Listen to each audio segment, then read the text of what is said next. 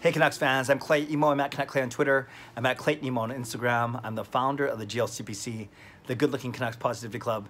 And it's my Canucks take, all in one take. It's Clay's Canucks commentary for Wednesday, May the 6th. This is where you get Canucks insight that's both positive and timely.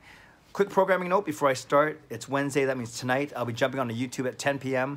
for my weekly live stream. I hope you join me. We'll talk Canucks. We'll talk about draft. We'll talk about draft order, playoffs, conditional picks, lottery, whatever you want. We'll talk about it. A great chance to check in with each other as well. So join me tonight right here on YouTube at 10 p.m. for my live stream. For today's vlog, I'm thrilled to continue my Zoom chat series with Rob Williams, aka Rob the Hockey Guy.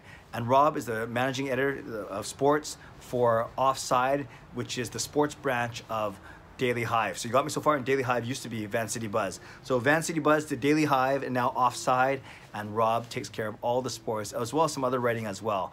So he's got a lot of responsibilities, but I've known Rob for almost 5 or 6 years now, and I owe a lot of credit to him, and I appreciate him because he brought me into the fold at Vancity Buzz back 5, 6 years ago when I was just starting to get into the writing thing. And I wrote for 2 years for Vancity Buzz, and I really, really enjoyed it. Then I moved away to continue focus on this vlog actually on a more permanent basis. But Rob was always great to work with, great editor, and he was very supportive and very affirmative. So affirming. So it's great to catch up with him, and we kind of chronicle his rise through the media ranks, especially starting as a blogger for Canucks.com, and I didn't do that justice. Canucks.com. Yes, that's a Z at the end of the word Canucks. So we talk about that. We have a good check about that, and we talk about the different iterations of the website that he now manages and is a sports editor for. We get his current take on the Canucks, of course, and a whole bunch of other things. So I hope you enjoy this chat with Rob Williams, also known as Rob the Hockey Guy. I'll check in with you on the other side. Hey friends, we're back with these Zoom chats, and today I'm always thrilled, but today I'm really thrilled because I can see a former boss of mine on this chat. Please welcome Mr. Rob Williams, also known as Rob the Hockey Guy. Rob, how are you, brother? I'm well, Clay. How about yourself? Things are good. Yeah, we're week 7 or week 8 of this stay-at-home order, but we're surviving. Our kids are older, so they're independent. Gail's a teacher, as you know, so we're cranky, and thankfully I still have my job. And it sounds like you are busy as ever. I am, yeah. It's funny because I think right away after sports basically shut down, I think it was kind of the unknown of like, okay, well, what are we gonna write about, for the next however, and we were thinking, weeks and a couple months, not like years now, right? Which some people are talking about.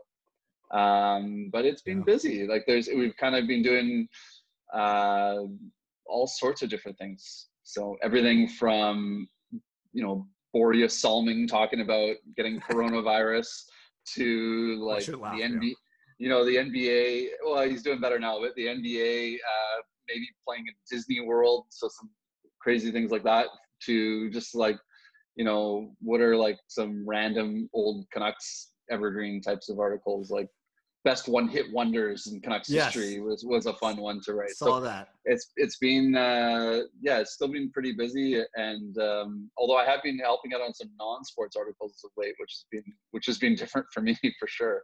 Yeah, no, I want to get into that. That's cool, Rob. And for people that aren't aware, Rob, when I met Rob many years ago, he was Rob the Hockey Guy. He still is, but now you are Rob, I can write about all sports under the sun guy. So you are at, but so talk to me, you're at Daily Hive, I believe is the official name, but Offside is the sports branch, and it used to be Vancity Buzz. So maybe just take me through a quick evolution of, the company, you joining it, and what you're doing now. Sure, yeah. I started off as a blogger, Vancity Buzz in 2013. Wow. Was looking for somebody to write about Canucks because, this is right after 2011, 2012. Everybody's all interested in the Canucks, so they decided to bring somebody on to write about the Canucks, and then I think they've won 2 playoff games ever since. So yeah, thanks a lot. I don't know if I'm the jinx or what, but no, yeah. With John Tortorella's first season behind the bench was when I first started writing for Vancity Buzz, and a few months later, was entrusted to lead the lead the, I don't know if we call it sports department, but I was only writing about the Canucks and working with freelancers and yourself for a brief period of time as well. And yeah, I did that as a side hustle for 2 years. Then got hired on just before the rebrand to Daily Hive, as Daily Hive was looking to expand into not just Canucks coverage, but do all sports within the city of Vancouver, and now also doing sports in every city that we're in. We're now in 7 cities, 5 in Canada, and we're also in Seattle and Portland. So lots to cover. I'm still mainly I do a lot of Vancouver coverage. I'm still very Vancouver centric. But I do a lot of Toronto and Calgary coverage as well, and sometimes Montreal, Edmonton, sometimes other cities. So I'm kind of all over the map, but I wouldn't have it any other way. It's a ton of fun. The people I work with are awesome, and I get a lot of freedom to have a lot of fun and do some different things. So the Offside brand launched last year, so that's what we're calling our sports section now. We've kind of got different channel names that are try to reflect the brand of each channel. So a lot of people would know about Dished, which is our food channel.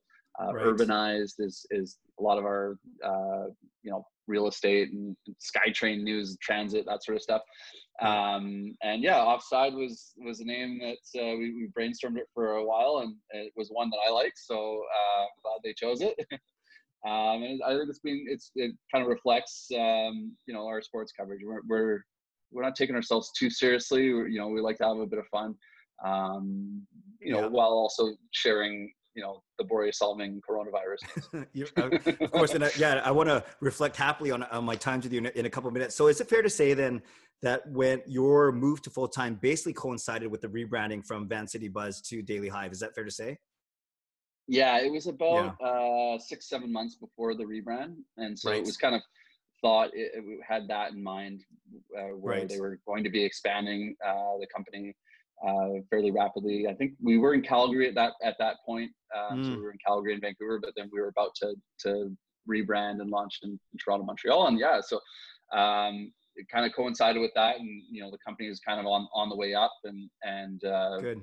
It just keeps getting bigger and bigger and expanding more and more all the time. And it's been amazing to see. Like, I mean, when I first came into the office as a full-time staff member, I think we had 10 to 15 full-time staff. And now we are, I think the entire company-wide, I think we're like 70 people now. Wow. So it's just wild, and people in different cities, and we have a Toronto office as well. So it's really cool. Good. That is cool. And just before I press the record button, you were saying that despite everything that's going on, that your viewership has actually been quite steady and quite consistent over the past few weeks. Yeah. I mean, site-wide, we have record page views. I mean, obviously the news coming out, in the last 2 months, it's like, there's stories that you might get, a story that would be normally the biggest story of the month. We would have like 5 of those in a day. So, unfortunate news for the most part, but I mean, I wouldn't say the sports news is going quite off the charts, but it's, it's remained fairly steady. I would say, people are looking for a distraction, which is part of the reason why we're doing these, fun random stories like about Kevin BX's TikTok videos and all these kinds of things, right?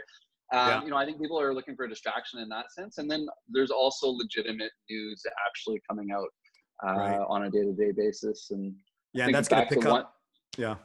Sorry, go ahead. I was thinking back to one that came out during this break that we had was looking at Vancouver as a potential MLB city, and actually there actually being like some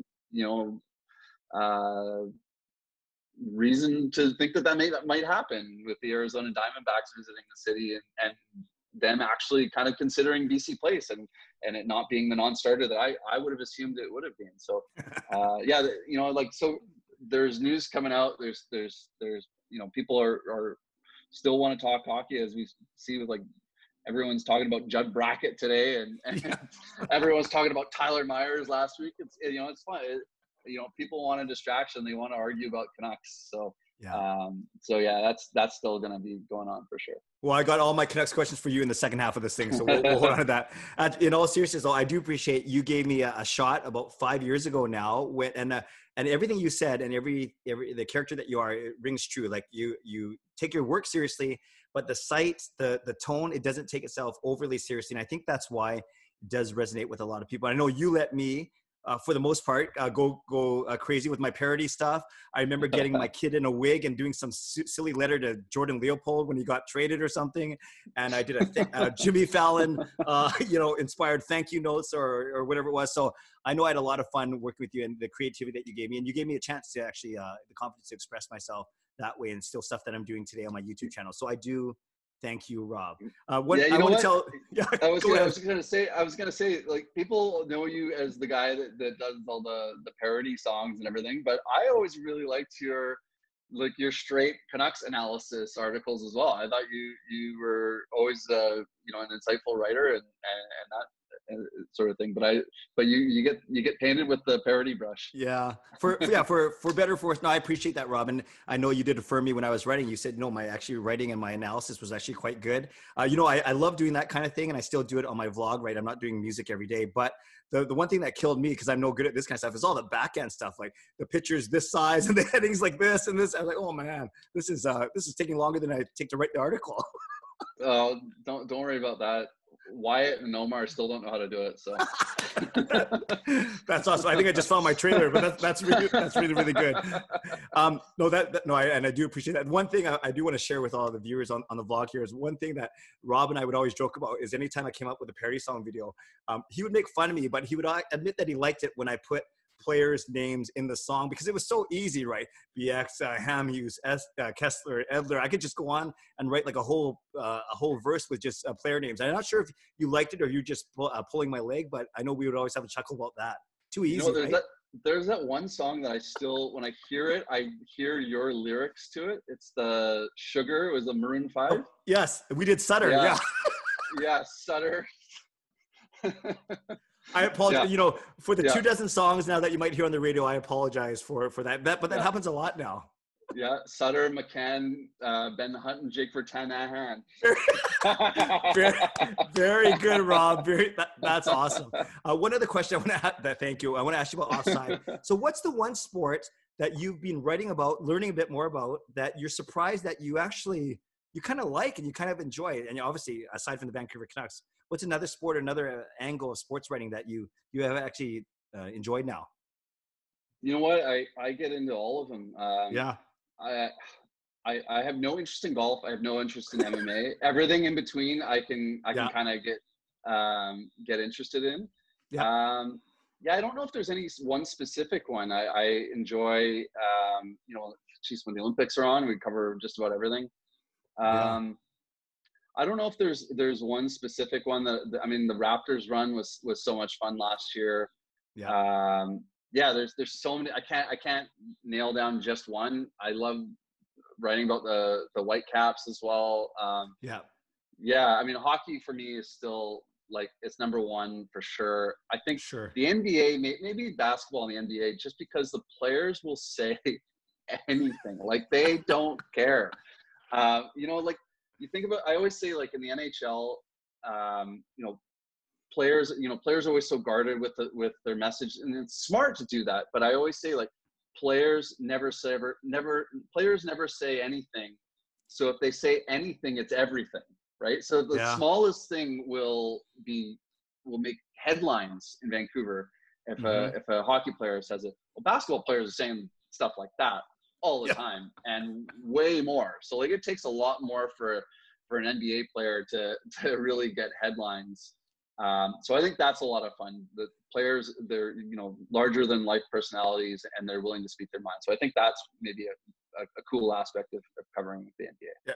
Yeah, great answer. And you see that around the NFL draft, all the funny tweets go around the NBA. Yeah, you're right. I don't know if it's a Canadian culture thing where majority of hockey players are Canadian, or simply it's the culture of the sport, but I would agree with you. So that's why Canucks fans get so excited on Twitter about the simplest things. I think we'd agree. Speaking of hockey, and you, Rob, did I see footage of you skating in the beautiful glacier ponds, mountains of Lake Louise, or is that somewhere else? Yeah, or what was that? Yeah, Lake Louise. That was a trip through. It was actually, full disclosure, a trip through Apple. Apple sent me there, and Wow. it was a chance to kind of check out the functionality of their new phone, and it was during the Lake Louise Pond Hockey Classic that is held every year. That's not run by Apple. That just goes on every year at the Chateau de Lake Louise. So that was pretty. Yeah, I mean, it was stunning. The footage was stunning, man. Yeah, there's not a better setting to. I mean, I love pond. Like whenever it freezes in Vancouver for like the day or two every 3 years. Yeah. I'm not gonna tell you the pond that I go to because I don't want people going to it.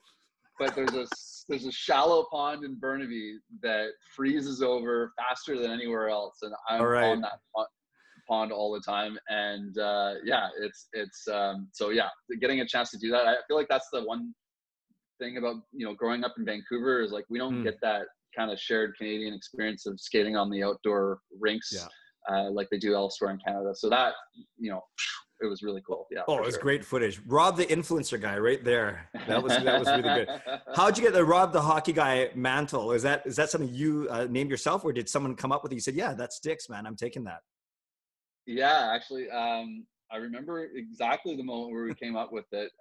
So this was back in the blogging days. And so the original name of my blog was Canucks.com. So it was Canuck with a Z.com. It was that was cool back then. That was cool back then. It was my friend Ben who I started the website with myself. He used to always add Z's to things like back in high school, just like in random like messaging and stuff. So that was kind of played on that. And then we also thought it was smart. It was like that Z is really close to the S. What if somebody misses the S when they're going to Canucks.com? They head right to us. But, I think we realized it was a pretty terrible name after not too long because there was just, it was hard to explain to people if you were talking to them, and then there was just no personality on Twitter. And I was looking at what some of the other blogs, the current bloggers and Pasadaboulos, I thought they had like such great brands and really, could really show off the personality in that sense. So I think that's what we were going for with Rob the Hockey Guy. And I remember my friend of mine, his name's Rory, he came up with it. We were sitting on my patio and we were, just kind of, spitballing ideas. And he just was like, you should just be like Rob the Hockey Guy or something. It was like one of the first ideas that came out. And I was like, yeah, like I like that. Okay, so let's do it. And then, Ben drew a caricature of me and that's the website logo. And then I switched my Twitter name and I've kept it ever since. So, I was pretty happy with how that turned out. But and it's kind of funny how years later, it's if I'm on a podcast or I'm on a radio interview or anything, it's almost it's very rare that I get introduced without it also including Rob the Hockey Guy. Yeah, no, that's cool. That means that you were onto something, and it's a beautiful segue. It's almost like you saw my questions or something, where I was going to ask you about media appearances. And I've seen you on TV. I've heard you on the radio. I've heard you on the Zoom calls asking Canucks questions. You seem to be pretty comfortable. Is it fair to say you're comfortable in that arena now, and whether it's in front of a camera or behind a microphone? Yeah, I think more and more. The first few times of doing it, I was nervous as heck, and I'm just trying to like, you're like hard stumping as you're being asked the question and everything. So yeah, I definitely get more comfortable with it each time. I still go and and too many times, as I'm told by by friends of mine all the time. But they're just jealous that they're not on TV. I really enjoy doing it. I mean, it's a lot of fun and always exciting to do. Oh, that's pretty cool. That's pretty cool. And then how do you have you been doing some of these Zoom chats with some of the players right now, with either NHL sponsored or Canucks sponsored? Yeah, the Canucks, they're not doing it this week, but they've been doing it every other week, usually on Wednesdays, doing the Zoom chats with all the media members. So that's been kind of it. It's actually, I think at first it was kind of an awkward kind of a process, but I think it's everyone's getting more comfortable with it now, and it's working a little bit better. In some ways it's very convenient. It's like you don't have to go all the way down and wait for the players and do all this. Yeah. You just click the Zoom button and then you're talking to Jacob Markstrom. So in that sense, I think we everyone would rather have things the way they were, but I think they've done a pretty good job at adapting quickly and making players available in that sense. That's awesome. And take us, Rob, just take us behind the curtain just a tiny, tiny bit. If the call's, whatever, it's at 11 in the morning, do they just need you there like 5 to 11? And then when it's your turn to ask a question, how do they queue that up so they don't have 10 people trying to unmute their microphone at the same time? Yeah, I think I saw Jeff Patterson tweeting about this, a week ago or so, saying, I didn't know that. Yeah. That he was saying that he hopes that we never have to go back to like conference calls, because that's what's done. If they ever need to make somebody available remotely, they would do a conference call, and it's like old school conference call, and people, somebody doesn't have their line muted and they're making noise, and there's echoes, and it can be chaotic especially if there's a lot of people on the line. So that goes on when there's player conference calls or conference call with the general manager. And so there's none of that here, because the moderator can mute everyone's line, and you just jump on before ready for the call. And I believe that the first one I was on was an NHL call, and I actually had to submit my question in advance. So I thought that didn't work quite as well, I don't think. But the ones that the Canucks PR staff have been putting together, if you need to ask a question, you basically just type in, DM the Canucks media relations person, and then they prompt you and they'll say, okay, Rob Williams from Daily Hive has a question. Then your line gets unmuted, or I think one time my line was unmuted and muted again, and then I was like, But for the most part, it's been really in that, as best as possible. I think it's been a pretty smooth transition, and definitely I'll agree with JPat, like definitely better than a conference call where everyone's trying to jump in and talk over each other. So it's easier to get a word in edgewise and a lot more organized this way.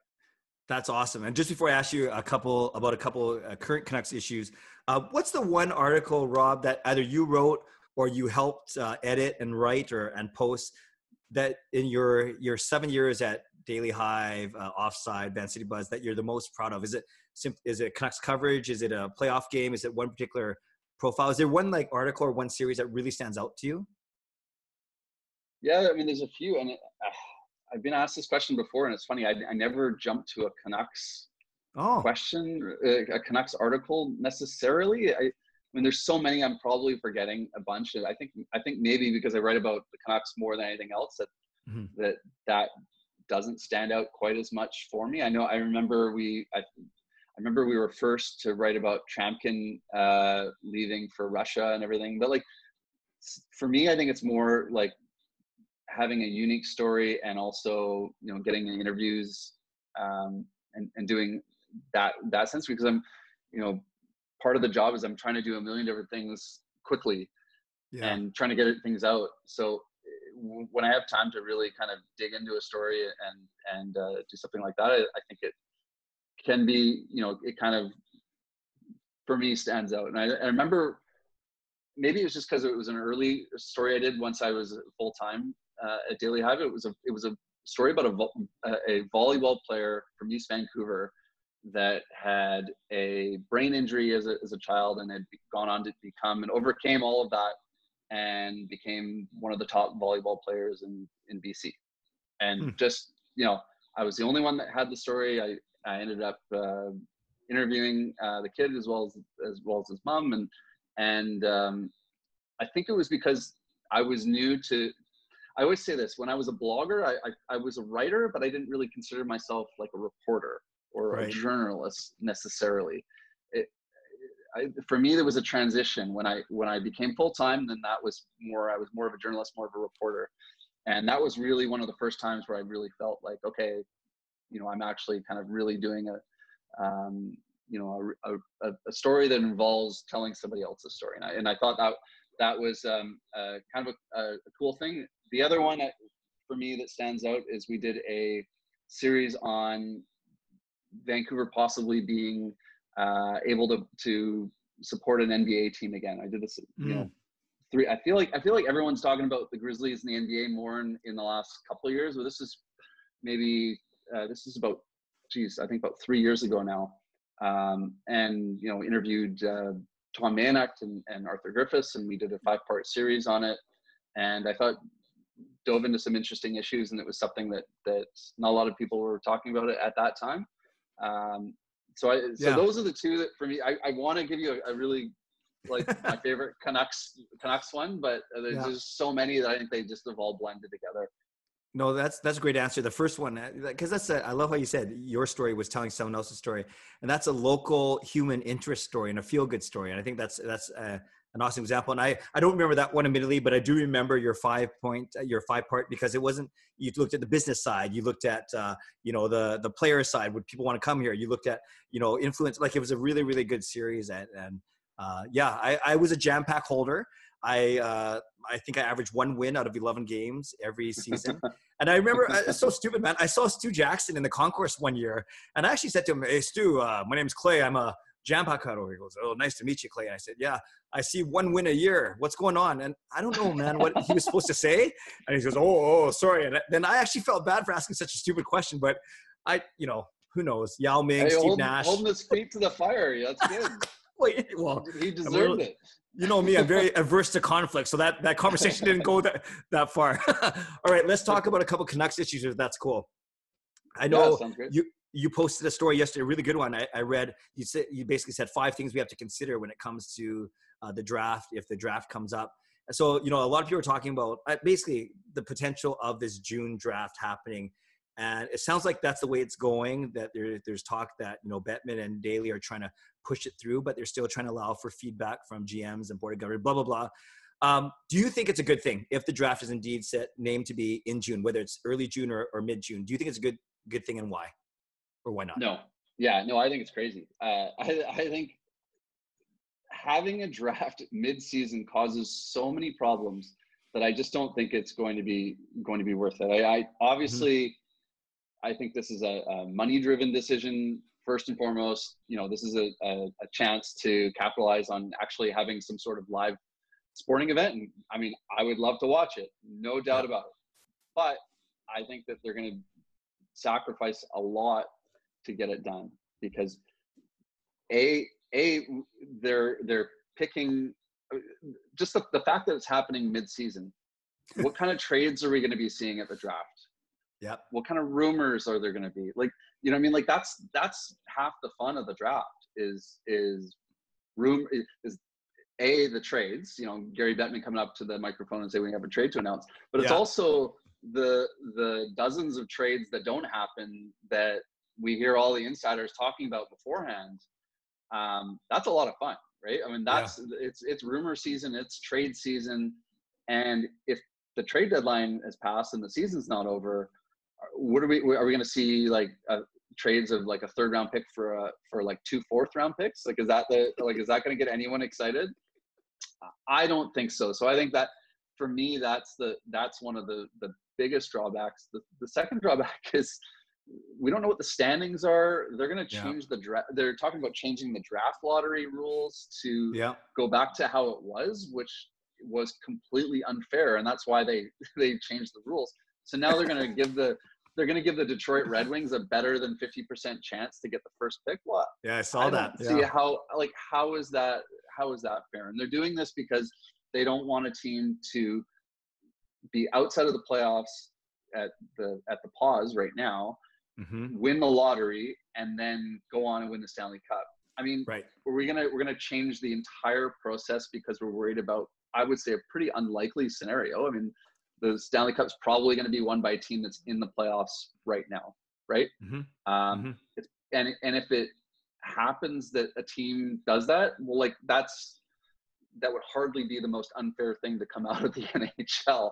You know, like look at the Canucks falling down in every single draft lottery. You know, that's a little more unfair, I would surmise, than one team getting lucky and being able to pull off both winning the lottery and winning the Stanley Cup. Yeah. No, you make a good point. There's so much uncertainty. And, as I read there and as you clearly articulated, if they go by points percentage, the Canucks are deemed in a playoff spot. And therefore, technically, they give their non-lottery or their non-playoff pick, the bottom half, to New Jersey, who got the trade from Tampa. And you do a really good job of outlining, what that means. But yeah, you're right. It is a lot of changes for money or for the sake of just getting in front of the eyes of fans that are starving for content. But it seems to be wrecking the integrity of a lot of things. But then you have another person say, no, now's the year to take a chance, right? Now's the year to think outside the box. But you're right. To what demise or to what damage? I don't think it's going to be that interesting if there's no trades allowed, and we're just waiting for teams to select players like that. Yeah. I get that the other reason they gave was that they don't want they want to be able to just kind of get it over with as well. Like they don't want to be rushed to complete the season and then rush to the draft and then rush to the next season. Right. I just kind of think like that's just got to be the way it is. I think they're going to be producing a less than stellar draft middle season, changing and there's huge issues of fairness. What about, never mind a team winning the lottery and then winning the Stanley Cup? What if the Canucks give away their, I guess they're giving away their pick if they make the playoffs. So what if they give away their pick, but then they end up missing the playoffs? I don't know. There's just so many things, right? No, you're right. That I feel like that it just seems highly unfair and probably not a good move. But geez, it looks like they're really strongly considering it. So it's going to be interesting to see what happens. You're right. That would be the worst case scenario, but the most Canucks thing to happen is you're right. We're deemed to make the playoffs. Therefore, our draft pick goes to New Jersey. Then they move up as high as they can. They might not win the lottery, but they move up, and then we don't make the playoffs, and then we're stuck without a first round pick, which would have been it's already the most Canucks thing to ever happen, because when the Canucks were good, the bottom feeders had a very good chance of getting a high pick. As soon as the Canucks are bad, that's when the lottery changes and they move down in the draft every year. They're the first team to do it like every year for how many consecutive years. And now they're a playoff, borderline playoff team again. And now they're going to make it such that nobody's moving down in the draft. It's already the most Canucks thing ever. Well put. One more Canucks question, then we'll move into our closing segment, which I call the six pack, which I don't even know why I do that because I don't drink. So we'll call it six pack Pepsi or something. I hope you talk to Omar. I don't know if he has copyrights in the six pack still. That's right. Okay, that's the second Omar mentioned. I'll reach out to him after this. Would you, in a perfect world, forget a perfect world, of the big three of Markstrom, Toffoli, and Tanev, how many of those three do you see being on this roster next season? Hard question to answer because we don't know what the salary cap is like. I think they find a way to bring back Markstrom for sure. Yeah. I think Tanev's probably gone. Toffoli is the wild card in it, I think. Yeah. I think if there's enough cap space, then that they can do it. I think it's probably a 50-50 shot. Yeah. If there's not enough cap space because of what's going on in the world right now and revenues are down, then I think he's not back. So probably less than 50% chance that Toffoli's back. Yeah, I was so excited to see a top six of Toffoli, Pettersson, Miller, Besser, Horvat, Pearson, and we got it for one game, right? I know. We got it for one game. All right, Rob, this has been awesome. Let's wind up with what I call inspired by Omar. How's that? My six pack, 3 Canucks questions, 3 non-Canucks questions. You can answer these as briefly or as long as you want. Is that all right? Sounds great. All right, number 1, are you an extrovert or an introvert? Extrovert. Do you want me to expand? Sure. That's what an extrovert does. Go for it. No, yeah, extrovert for sure. Yeah, I like to. I don't know. I like hearing my own voice probably too much. I don't know. That's why we get along so well. Your lovely wife Chelsea, an extrovert as well. Yes, I would say. Yeah, more of an extrovert than an introvert. She always says like in bigger groups, she's not as talkative, whereas I'll probably try to be the center of attention more so. But right. But yeah, no, I would describe her as an extrovert as well. Awesome. Number 2, Who is going to be more important to the Canucks going forward? Elias Pettersson or Quinn Hughes? And you can use whatever definition of important that you want. Wow. Yeah. Cop-out answers both. Okay. Probably Quinn Hughes, because they just don't have a defenseman like him. And, you know, I mean, they don't have a center like Pettersson, but I mean, we've just never had it. We've never seen a defenseman like Quinn Hughes on the Canucks before. And if he's, you know, a Norris Trophy caliber defenseman, that is so vitally important. Yeah, I mean, you think about a championship team. I mean, goaltending is always the most important position. If you don't have goaltending, you know, you're in big trouble. Yeah. Defense is next, then it's centers, then it's wingers. So I'm going to go based on position. I'm going to say Quinn Hughes, but obviously, you know, both those players have a chance to become. They could be the two greatest players in Canucks history when their careers are over. If everything goes as you know, Canucks fans hope that it does, they could overtake the Sedins as the greatest players in Canucks history. So yeah, both. But if you're making me pick, I'm gonna say Quinn Hughes because of his position. Well, I commend you for actually putting your foot down, and it's true. Actually, if everyone I've asked this, everyone except one have actually answered is Hughes. Only Thomas Drance picked Pettersson. But I think Thomas Drance was just trying to continue to rag on me all interview, but that's fine. No, that's good. That's a good answer. Number 3, Netflix or Disney Plus? I have Netflix. I don't have Disney Plus, so yeah, I'm gonna have to say Netflix. And I don't know any shows. I'm not a big pop culture guy. I'll tell you a story. Like when I used to edit Wyatt's article, you know, editing Wyatt's articles, every now and then, like, you know how Wyatt writes, and he'll go on a tangent or Lord of the Rings tangent or something. I have no idea. So I mean, it's kind of the joke between me and him, how I just don't know anything about pop culture. So I'll just ask him, well, like, is this what you meant to say? I don't even know what it means. And he's like, yeah, no, that's what I meant. I'm like, okay. Just trust me, Rob. That's what he's saying. So Netflix. I'm gonna watch the episode. You know, the next episodes of the Jordan documentary tonight. So yeah. So we're in the same place. You just finished episode 4, the Phil Jackson one. So now you got 5 and 6. Yeah. Yeah. Exactly. Yeah. I'm in the same spot. That's a really cool story about Wyatt. And of course, for anyone who doesn't know, before Wyatt wrote the Athletes and the Armies, he was writing regularly for Daily Hive, correct? Yeah, he's still a freelancer for us, so like he still writes from time to time. But yeah, it's his regular stuff is, you know, he's known for, you know, the post game coverage. So you know, he does that more. He writes more for the Athletic than he does for us. Cool. Number 4, if you had a chance to go out to dinner, they're going to pay, of course, for with any of these 3 guys. Is it Travis Green? Is it Jim Benning? Or is it Francesco Aquilini, and why? I mean, I'm just imagining the dinner that Francesco will be paying for. So that might be good. Jeez, yeah. I'm probably Aquilini. I mean, that's like, we don't get to hear from him as often. Probably got some good stories from. I want to hear the story about him and what was the story with him and Gillis and the wine in Boston, and what was that story that's been told where they're talking about things? No, I mean, yeah, I think Aquilini.